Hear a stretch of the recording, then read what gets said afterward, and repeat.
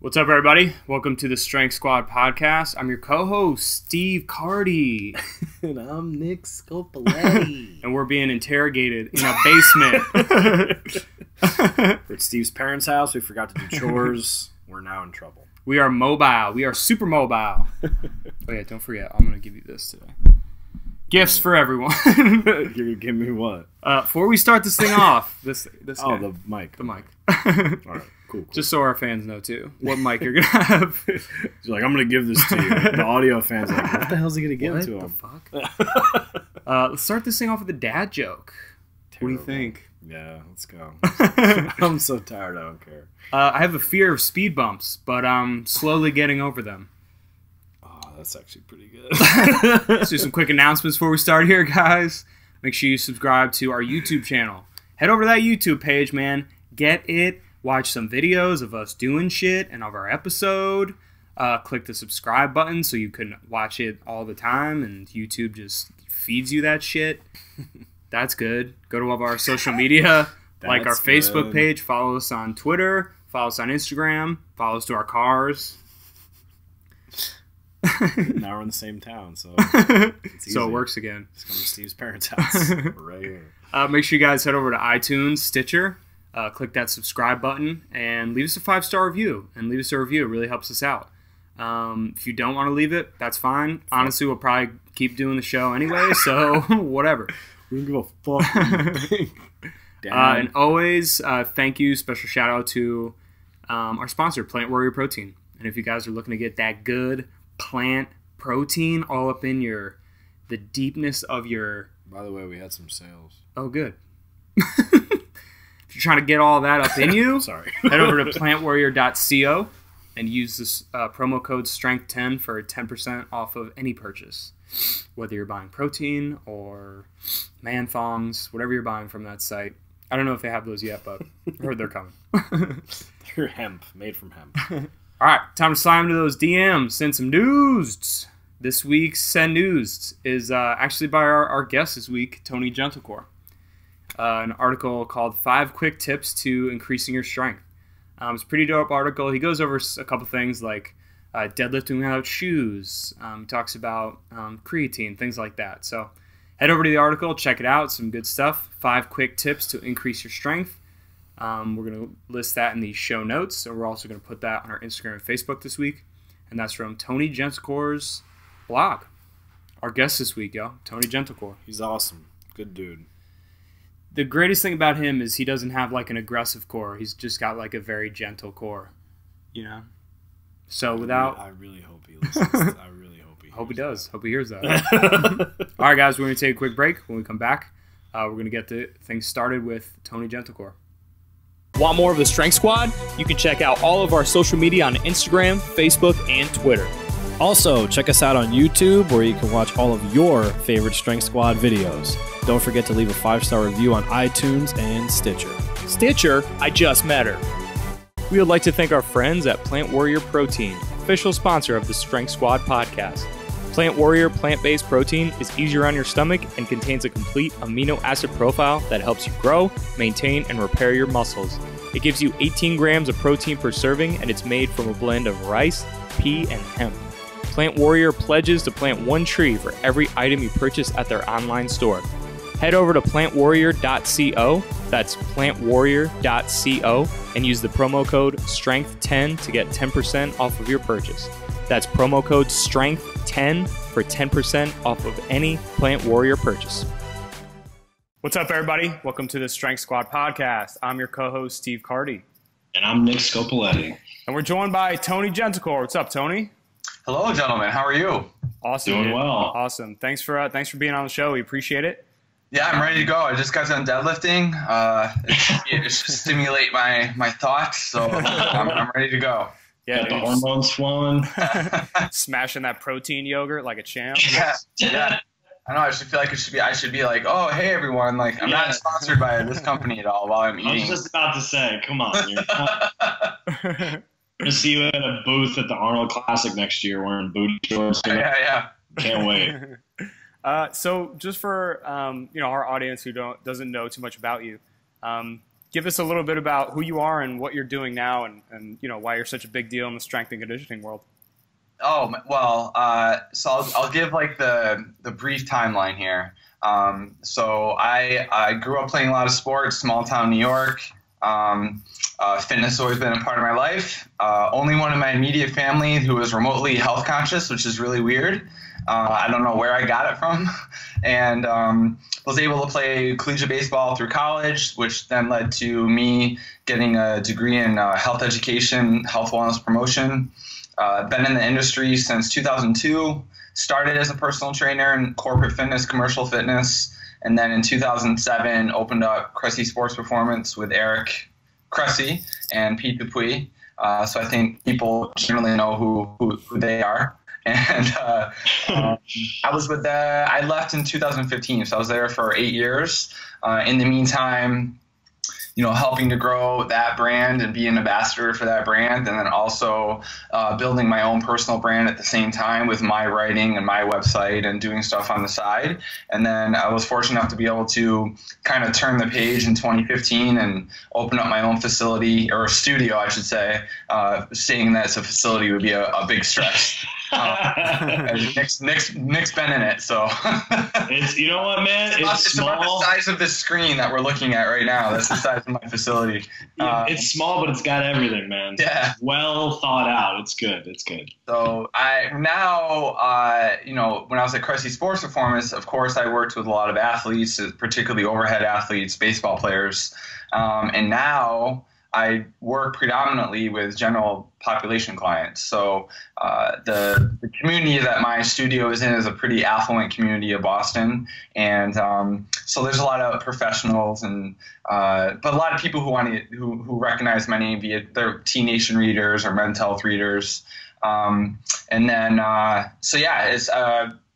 That's more or less my clientele now. But I am still working with a peppering of athletes. I have my youngest client athlete now is 14, and then my oldest client, I believe, is 60, somewhere in that range. And I love it. Like I routinely tell whenever I present, especially to other fitness professionals, that my preference and my what I really like doing and what really fulfills me is training with general fitness population, not necessarily professional athletes.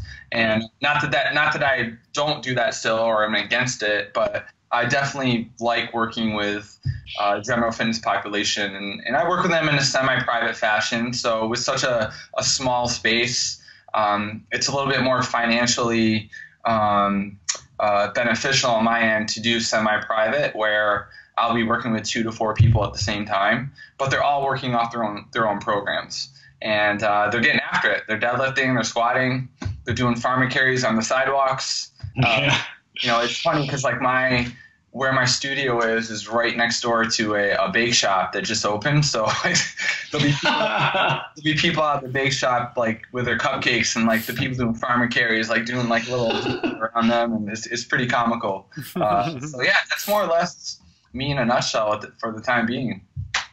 And so with lifting, strength and conditioning, all that, like what was your start? Like how did you get started? I know you said you're an athlete, but even before that, really, what was? I know I kind of glossed over it in my intro, because I truly am, as far as my immediate family, am the only one that's really health conscious. And I grew up on a lumber yard, a lumber mill.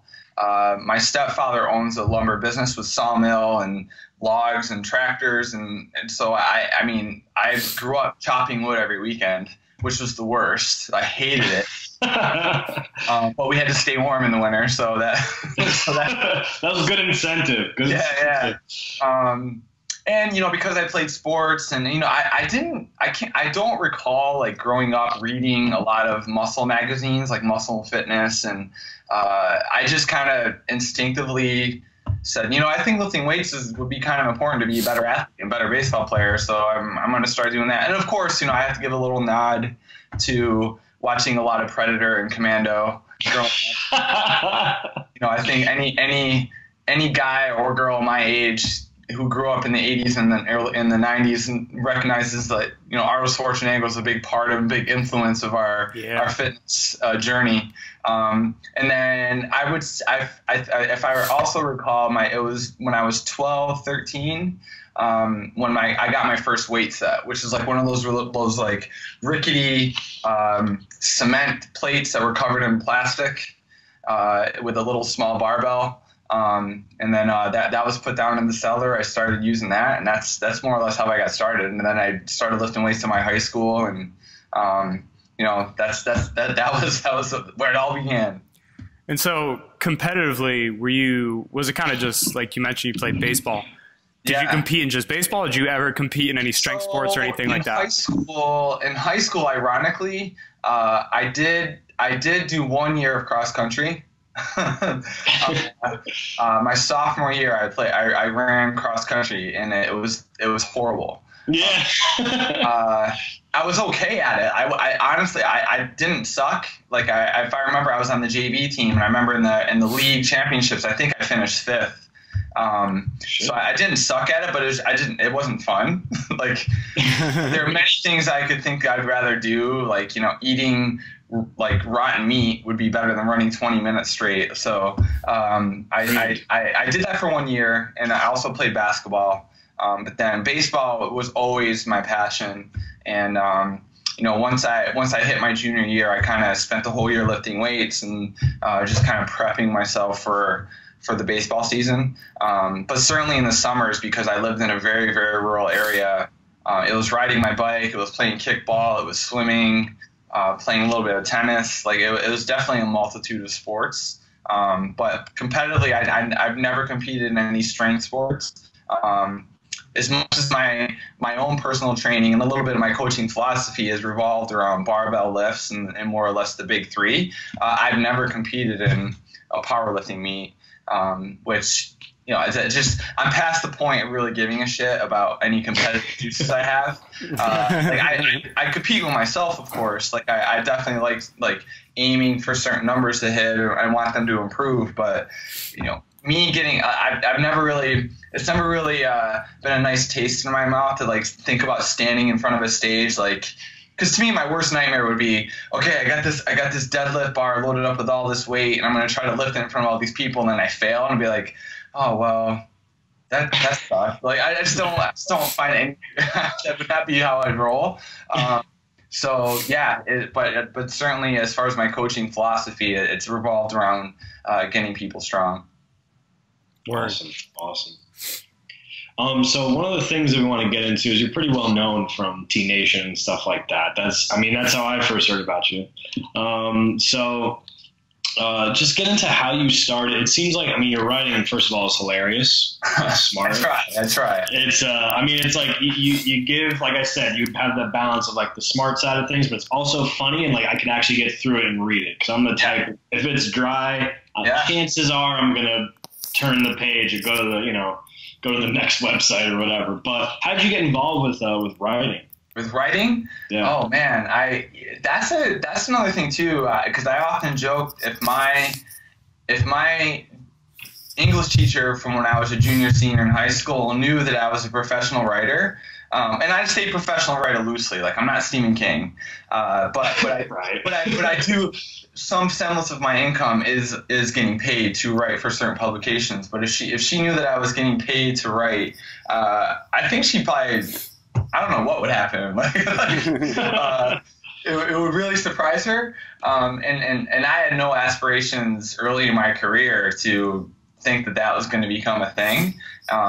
I just think it stemmed from, certainly, you know, when Eric and I finally met in person, we were roommates and, you know, growing, you know, kind of pursuing our careers, like being around him certainly rubbed off a little bit in terms of, because he started writing for T Nation at a very early age. I think he was like 22 or 23 when he was originally published on T Nation. I'm a little older than Eric.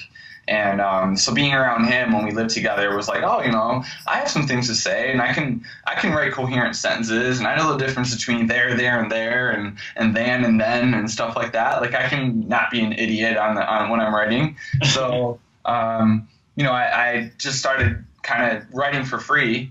My first actual published article was on a now non-existent site called Rugged Mag, and that was one that was Eric was one of the editors, but it was the early years of Eric and John Romanello and Joel Marion and a bunch of other people within the forums who are now actually pretty renowned, well-known people in the fitness industry. And so that was my first foray into writing. And then eventually I just started submitting stuff to T Nation. The first few times didn't hear a peep.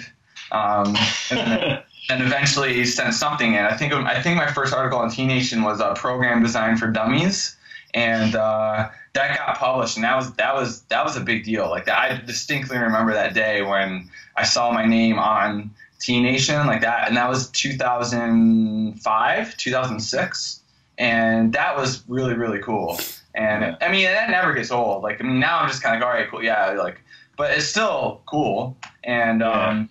You know, so that's really how it started, and then that just kind of evolved into getting a little bit of inquiries from like men's health and women's health, and then that kind of bled into me starting my own website and just doing more writing for myself, and more like, you know, train of thought type of writing, and then now it's just that kind of bled into being asked to come present and travel and speak, and so it's been a cool. It's been a cool journey for sure. That's awesome, man. One of the things I want to cover, especially today, is that, and this is something I've struggled with as a trainer a little bit, is dealing with, and this is what I think you're the best at, is dealing with people. You know, you said you love training general population, right? I do too. It's awesome. Like, it's great. And when you can get someone who maybe has never lifted before and they're in their middle ages and they're, you know, they can do something they weren't able to do before, and it gives them more confidence, it's awesome. But with training general pop, there's always like, they always got something. There's something like, hey, I sat at a desk for 30 years and I never worked out. Now teach me how to, you know, work out. And I just want you to cover how you deal with, you know, giving people the right movement patterns, correctives, all that stuff, but you also get them to lift. And as you said, as we're trainers, we need to get them to lift. So if you could just go into that. Yeah, I mean, I might just go for a half hour straight right here. That's it, man. Go. My thought on that, my thought process on that is pretty extensive. So I might lose my train of thought here. But I mean, first off, go for it. First off, I think our jobs as coaches, I mean, really, most people need the same shit, right? I don't think we need to be fancy with our program design or the exercises we use. Like I feel like I'm a very vanilla coach in that. I don't really go out of my way to be popular or eye-popping or forward-thinking. I mean, maybe some of the stuff, maybe I would be characterized as that to some degree, but really it's just like the Dan John approach. It's like squat, pull, push, pull, squat, hinge, carry, single leg, core. And I think if I'm hitting those categories throughout the course of a week or throughout the course of 3 training sessions or 4 or 2, whatever it may be, good things are probably going to happen. And one quote that I like to use, I forgot who I stole it from, but I'm taking full credit for it right now, is because inevitably whenever I do present, and I present to a lot of coaches and trainers, and I'll spend a day or two talking about this exercise for scapular or a bunch of exercises for shoulder health, and how do we improve scapular upper rotation, and how do we clean up someone's deadlifts, and we can use these corrections for this and this for that. And there's always like a Q&A at the end, and like which I like. I mean, don't get me wrong. Like, but what I hate is when you're part of a group and you're sitting in front of everyone. There's like 5 of you, and it's like, okay, Q&A time. I'm just like, oh, I hate this. But inevitably there's going to be someone raises their hand, and then they'll be like, okay, you spent all this time talking about all this stuff you just talked about. How many sets and reps should I be doing for this exercise, for that, and my answer is like, number one, I don't know your clients. I don't know who you're training. I have no idea. My objective when I speak and when I write is just, I'm going to give you this information that I think works for me. I'm not saying it works for everyone, but it works for me. It's what's worked well for me. It's your job to assimilate it and kind of digest it and let it marinate a little bit and figure out what you can use, what you can't, experiment with it. And then that's job number one. Number two is really the ideal set rep scheme is 3 by 52.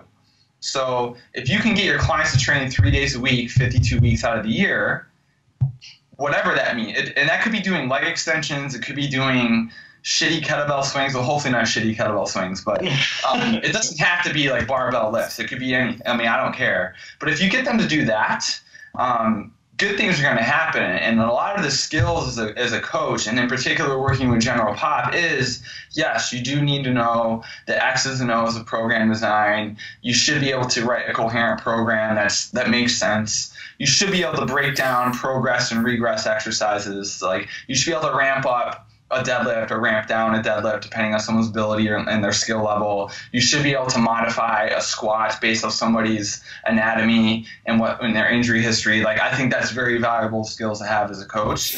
But really, I think where a lot of coaches lack are the soft skills of coaching. And you hit the nail on the head, because like with general population clients and athletes too, I mean, we're dealing with people. People have different backgrounds, different skill sets, different goals, and you know as well as I do, you're gonna get some people who haven't trained in 20 years, but they think they're still in college, that they're still this athlete that's work, and they want to do the same stuff that they were doing 15, 20 years ago today. And my job is to be like, nope, not gonna happen. But I still need to find a training effect, and I still need to find where their point A is. Like, most people know what they want their point B to be. That's their goals. Like, I want to be able to lift this much weight. I want to be able to I want to lose 10 pounds. I want to be able to look good at my reunion, whatever it may be. I want my shoulder to feel better. That's point B. My job as the coach is to figure out point A, and that's where that initial assessment comes in.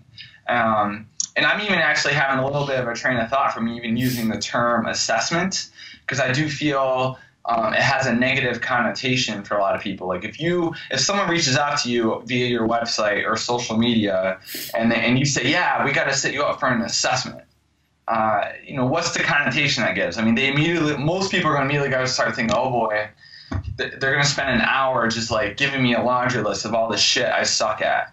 Like, you have an instantly rotated shoulder, you have forward head posture, you lack hip internal rotation, like you can't extend your hip, you can't, like, there's like this huge laundry list of what trainers we've been programmed that we need to do in order to, like, we have to tell people like how dysfunctional they are and how broken they are, and that, okay, now you're going to buy this 24 pack, now I'm going to fix you because of all this stuff.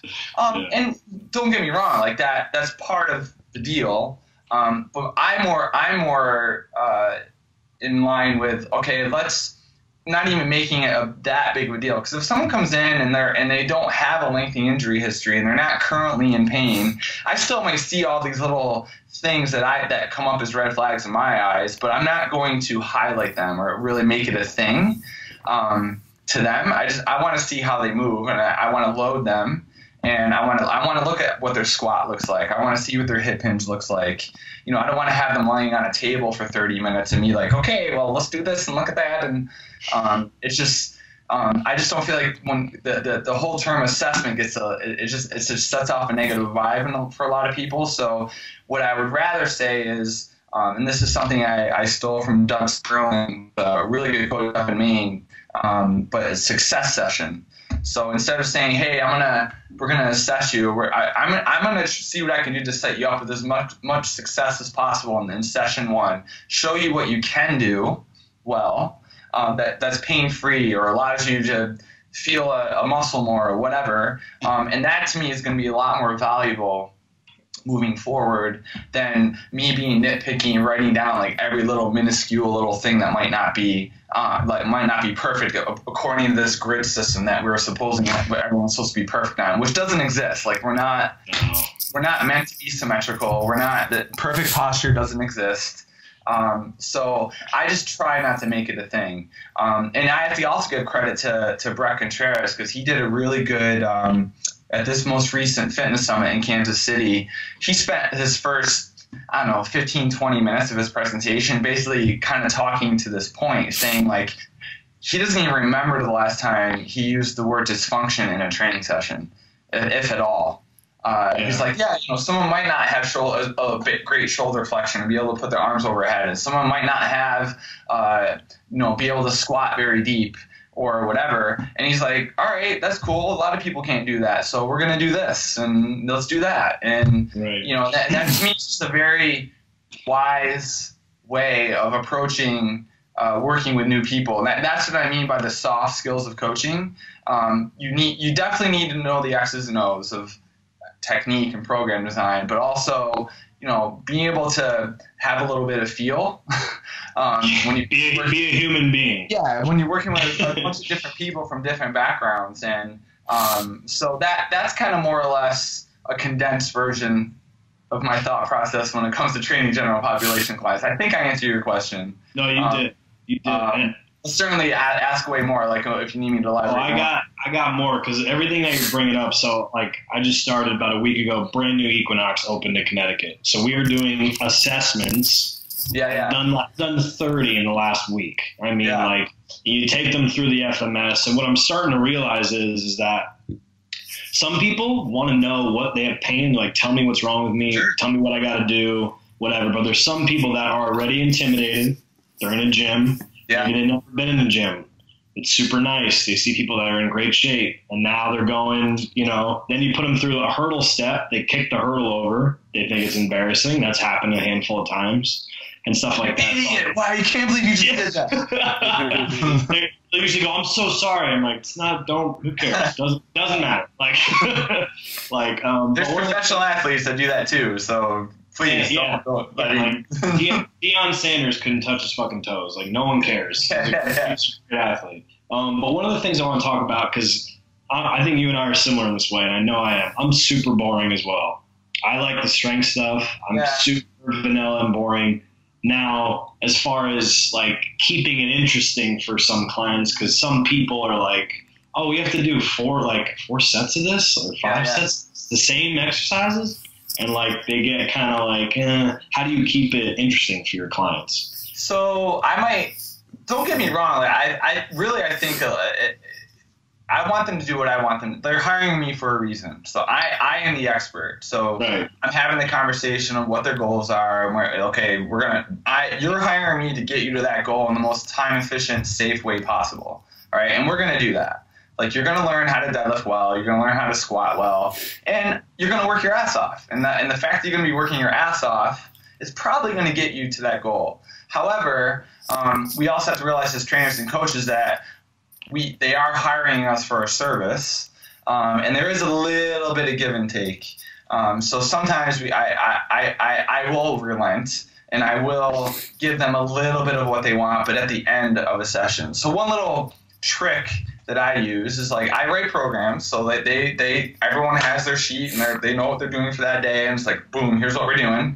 But at the end, it might say something like, I'm stupid, so I'm calling myself stupid. But I'll say something like, last thing will be like 5 minutes of badonkadonk training. Right? So if I have a woman client, and I haven't met many women who don't like to work on their glutes, So I might say at the end of a session, we have 5 to 10 minutes, and we're gonna just have like a badonkadonk-palooza, and we're gonna get after it, and we're gonna do what you want to do. And if it's guys, some guys want to do that, but then most guys probably want to do a little like gun show or something like that. So it's like, okay, we're gonna do some like, you know, mechanical advantage bicep curl drop sets. Like, you know, I'll definitely toss in some like flavor.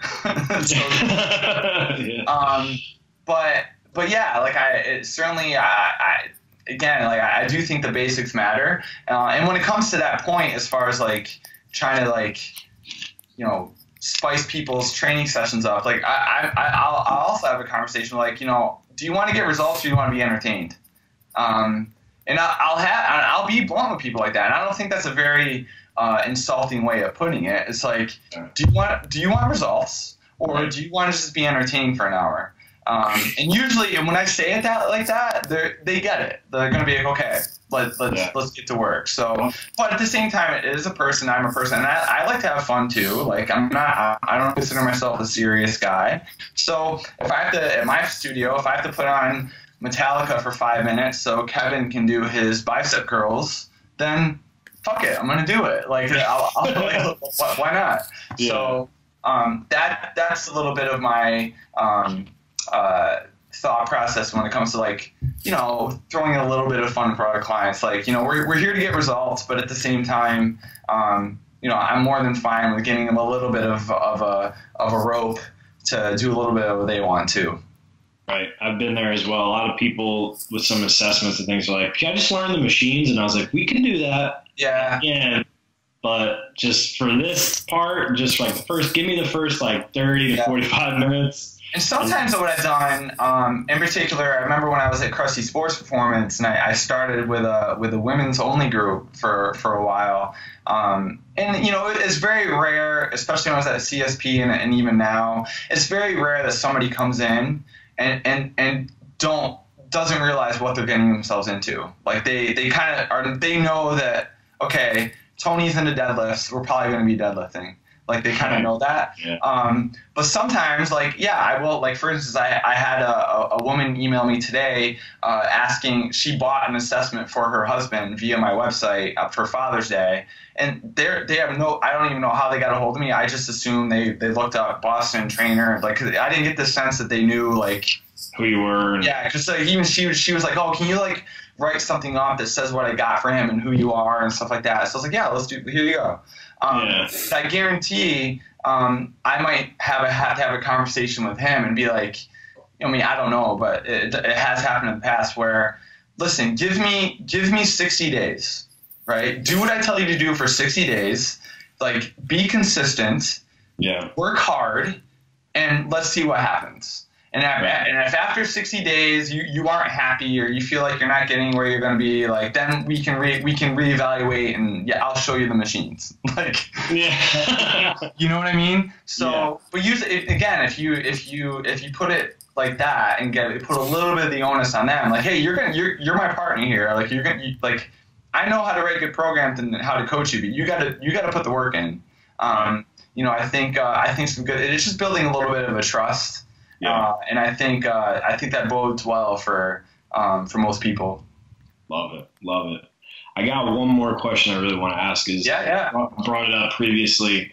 You know, dealing with people that, and I know this from personal experience, dealing with, like, I can't deadlift from the floor anymore to piss me off. Right now, how do you deal with telling clients that are like, well, you know, when I was 10 years ago, I used to be able to do 100 push-ups, or I used to bench press 315, and you know, now I can't. How come we're not doing any bench pressing? Or my favorite is when you put carries, chops, lifts, crawls in their program, they say, why aren't we doing any abs or sit-ups? How do you approach it? Because, again, we're all humans, and, like, they're not the expert. You're the expert on it, you know what I'm saying? How do you phrase it to them without, like, being like, oh, you don't know what you're talking about? Yeah, when it comes, I mean, that takes a little bit of finessing too. You know, I might, like, to your first example where you're like, well, you know, 10 years ago I used to do this. You know, using that as an example, you know, I might try to be a little bit witty and be like, oh, let me go back and get my DeLorean and we'll go.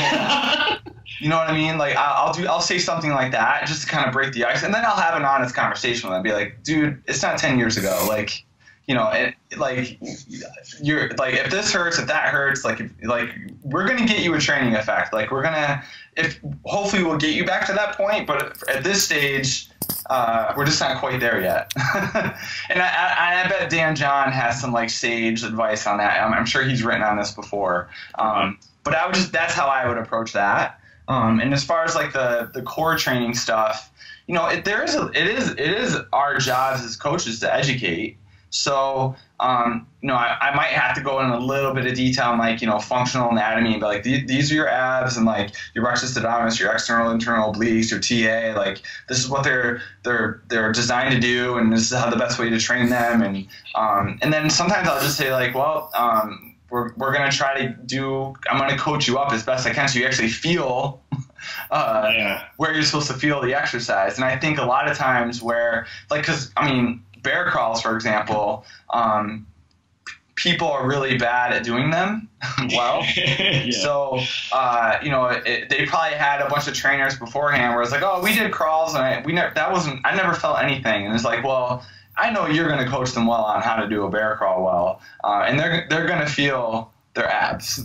So, yeah. I think you know, we do have to educate, and I think there's definitely a way of doing that without coming across like an uppity douche.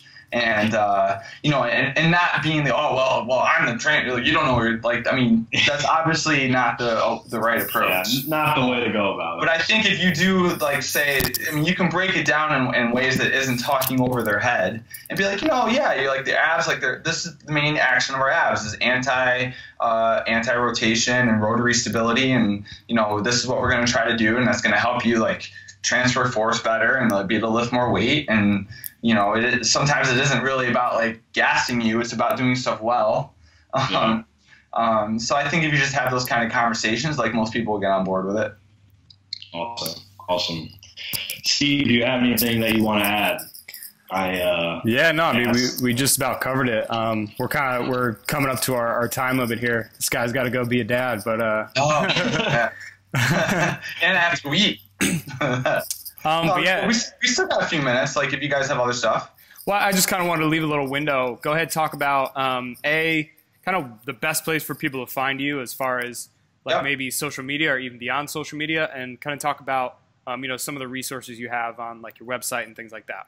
Yeah, home base for me would just be my website, TonyGentilcore.com, and that is where I blog, and all my social media is on there, and that would be the easiest way to find me. I'll be going through it. I just had a talk with my web guy yesterday, so my website's gonna have like this massive overhaul at some point this year.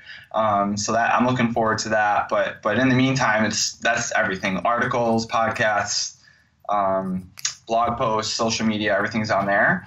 As far as any like major projects or products and stuff like that, Complete Shoulder Hip Blueprint's probably number one. As far as myself and Dean Somerset, we released that, what was it, last fall, 2 falls ago, and we're now currently in the throes of building a 2.0 version of that, which will start this fall. We'll be traveling around the North America, and we'll be doing a cameo appearance in Slovenia in September, which is going to be awesome. And you know, then I got another project in the wings that I'm doing with Brian Cron. Let me know if this acronym is a good acronym. So I'm 41. Brian's, I believe, 41 as well, and we're going to write a training program geared to 40 plus lifters. And so I said, we should call it Strong Mofo, with the mofo standing for man over 40. So I think that's that's brilliant, dude. I like that. But then I'm also, and it wasn't lost on me when I came up with the title, as like, okay, well, what about women who want to do it? Because we did do a guinea pig group where we had 50 people. We took 50 people through a 4-month program of it, and it was 50-50 as far as like men and women who were doing it. So I don't know if that title would be off-putting to any women who would want to do the program, but I don't know, maybe I can think of another way of the acronym. I don't know, but either way, he and I are going to be working on that at some point this year, and hopefully releasing that next year, which I think would be cool because I think that's a market that there's a market there for good training for the 40. I mean, and I approach it in the sense like, okay, you're 40, you're not 25 anymore, but you can still get after it. You just got to be a little bit more smart. And a little bit more efficient with your training, because obviously time is of the essence, and you don't have 2 hours a day to train. So let's try to be very efficient with our time and get after it, but still be able to move well and feel good, and get a little bit of that meathead stuff in there. So that will be coming out at some point next year, I hope. So I got a few things in the wings that I hope will be a hit in the industry. Yeah, that's about it, really. Nice. I love the name personally, so I think you should go after. Well, thank you. I thought it was pretty. I gave myself a pat on the back for that. Yeah, so. See how it goes. And I bought the domain name for it, so it's my domain name. So. All right, well, then you got it. Then you're good. The decision's been made. Yeah. Yeah. All right, Tony. Thanks so much for joining us, man. Appreciate it. We're gonna take a quick break. When we come back, we'll wrap it up. Want more of the Strength Squad? You can check out all of our social media on Instagram, Facebook, and Twitter. Also, check us out on YouTube, where you can watch all of your favorite Strength Squad videos. Don't forget to leave a 5-star review on iTunes and Stitcher. Stitcher, I just met her. We would like to thank our friends at Plant Warrior Protein, official sponsor of the Strength Squad podcast. Plant Warrior plant-based protein is easier on your stomach and contains a complete amino acid profile that helps you grow, maintain, and repair your muscles. It gives you 18 grams of protein per serving, and it's made from a blend of rice, pea, and hemp. Plant Warrior pledges to plant 1 tree for every item you purchase at their online store. Head over to plantwarrior.co, that's plantwarrior.co, and use the promo code STRENGTH10 to get 10% off of your purchase. That's promo code STRENGTH10 for 10% off of any Plant Warrior purchase. All right, crew, welcome back. Before we wrap up here, we're going to close with a segment we call Winners and Losers of the Week. So our winners and losers of the week. I'll start with mine, then we'll go with you. Sound good? Go ahead. My winner this week is a guy named Rodney Smith. So if you haven't heard of Rodney Smith already, Rodney Smith is a dope dude. Apparently he's a landscaper. He's a Bermuda native, and what he's doing is he's about to take a trip around the U.S. and go to all 50 states and start mowing lawns for those in need. So senior citizens, people with disabilities, things like that. So Rodney Smith, you are dope. You are my winner of the week. My loser of the week, which he was kind of a loser to begin with, but then ended up a winner. I'll explain.